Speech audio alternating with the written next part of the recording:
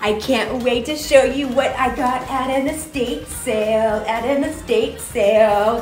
Okay, you guys, one thing I really like about estate sales as being a real estate agent is sometimes families will have an estate sale before they actually put their house on the market.